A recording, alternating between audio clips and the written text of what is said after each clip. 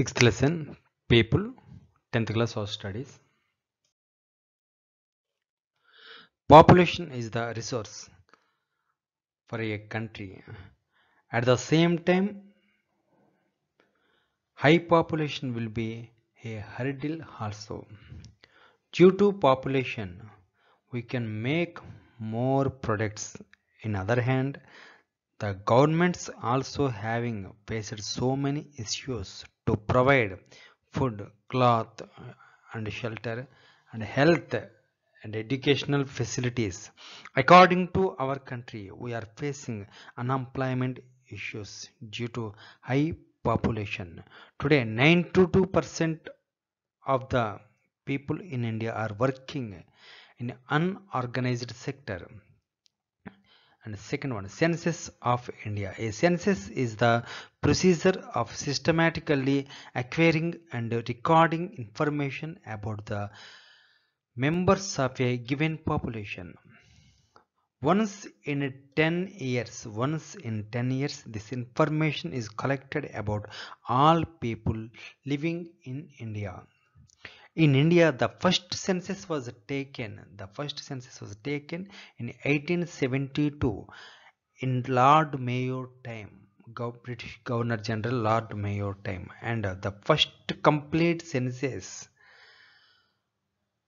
however, was taken in 1881. In 1881, India's population as of 2011 is 121 crores.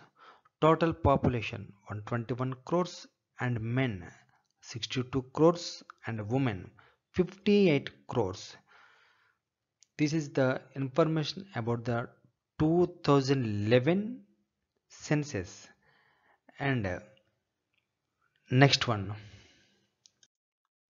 groups of population. The population will be divided into three groups.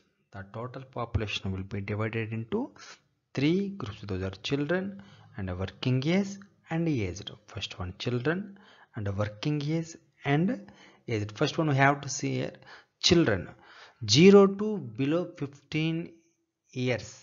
They are dependents for the sake of food, cloth, shelter, and for everything. They depended on their families. They not having income. They even also could not participate in economic activities like production. And the second one is the working age population. From 15 years to 59 years, this is the working age group. These people participating in economic activities like production. These people are participating in economic activities like production. They also have incomes for the development of a country. These people were very, very essential. These working age people. And the third one, aged group. From above 15 years are called as the aged group. These people also dependents like first group of children, but some may getting a little income in the name of pension, who are worked before in organized sector, but in India so many are working in unorganized sector, so they are unable to get pension like income. Every government will calculate how much of people are living in the country and how much of amount will they get as income in taxes, and how the government should provide health educational facilities to the children and age groups. This is the end. If you having any doubts, please send to me and give your valuable suggestions. Please share, like, and subscribe this channel.